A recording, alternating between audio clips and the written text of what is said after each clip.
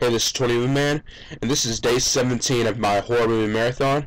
Today's movie is Hatchet 2, directed by Adam Green, and it starts where the other one left off, so you basically get, it's basically both one movie, but it's just extended, and it takes it where, it has it where Victor Crowley is not dead, and they have to fight him again, and they have to get a group of people to help him and everything. Yeah. This was a pretty good sequel. It's not as good as the first one, but it's still pretty good. Like, it has a bunch of cool deaths and everything. This is pretty good.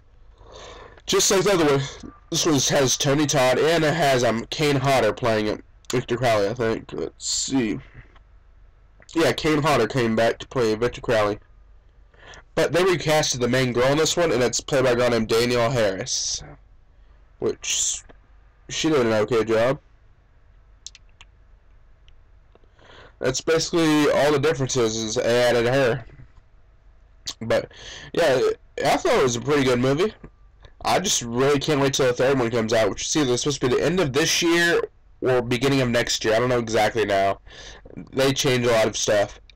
But yeah, this is a pretty good movie.